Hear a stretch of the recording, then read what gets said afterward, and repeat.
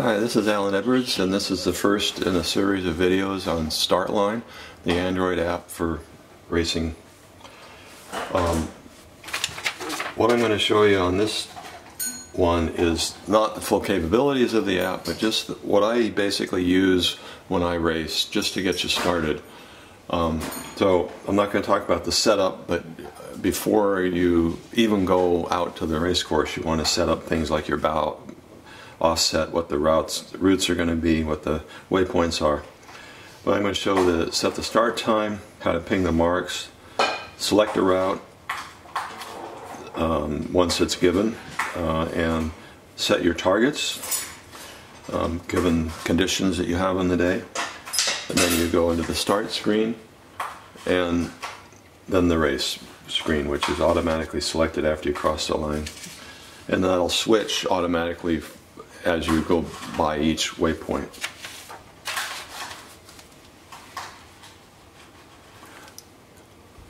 So here's the main menu.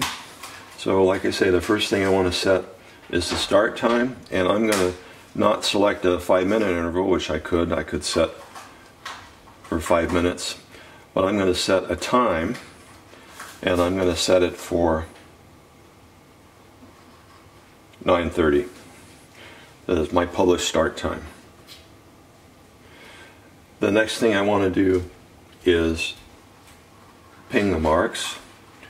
In my case, I would ping the W mark first. I go by it, but the next mark I go by is the pin. So I might click that pin set and set the pin, and I get audio through my boat stereo system, so I know that I for sure hit it. And then I do the committee boat the same way. So when I've set the pin in the committee boat, I go back to the main menu. And just a point about setting those, I usually set those from outside the line so that I can see that I'm right on the line, and then I will make note of what distance the real pin or committee boat is from where I pinged it, and I can correct that later with the move line function. So I can move the line, shorten it by that distance, and save that. I'll go back to the main menu. So next I want to set the targets.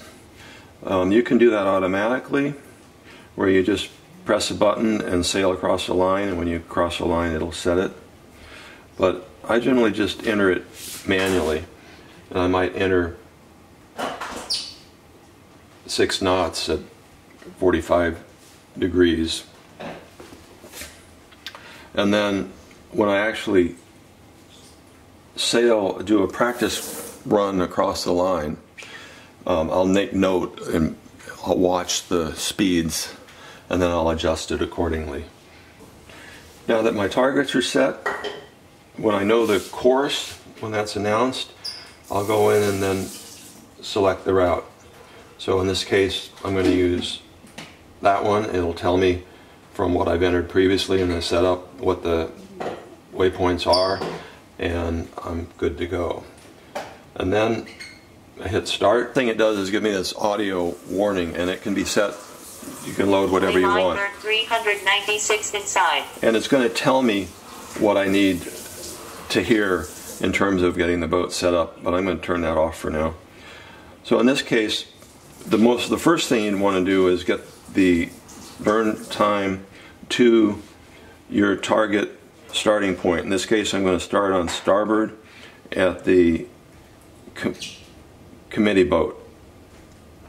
So I select committee boat and starboard, and it tells me how much time I have to burn before I want to head back toward the committee boat. So I might be sailing off the line, down the line, into a area to burn some time, do a couple loops, whatever, and then when this reads the amount of time it'll take me to turn around and head back toward the ley line, in my case about 30 seconds, I'll turn the boat and head back, and then I'll try to make sure this reads 0, and if I have more time to burn, I might do an S turn or head away from the line a little bit. If I have burned too much time, I'll head toward the line, get a little closer to the line before my start. And then when my burn time to the starting line is 0, in my case, it might be 4 seconds or 8 seconds, whatever it is for your boat, the time it takes you to kind of change course and head toward the line, then I'll head toward the line and I should hit it at the safety margin I've programmed in on the in my setup, which I haven't gone through. So when I actually cross the line, it'll automatically switch to this race screen. Round mark to starboard. So it gives me different prompts, and I'm going to turn those off. In this case, it's telling me that the mark is to my right at 50 degrees, and in my case, when that gets to my target, which for the current or whatever I've set is 104 degrees, that's time to turn. That's the ley line. It also will tell you in meters where the ley line is. I'm going upwind. I got 86 meters. Tells me the time to that, and that's useful. We usually wait a certain 3 minutes, and we're not very good at taking a spinnaker down, but we'll wait 3 minutes before the mark. We'll take the spinnaker down. And there's other various different parameters. I'm not getting a target speed because I don't have wind set. I haven't set the wind speed. If I set the wind speed, I'd get a target speed there. So that's basically the overview.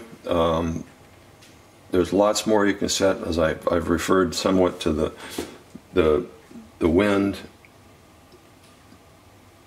You can set the current. You can set the wind. You can set these for each leg so that it'll automatically switch. There's lots of different things you can do, but those will be subject of another video. Thanks.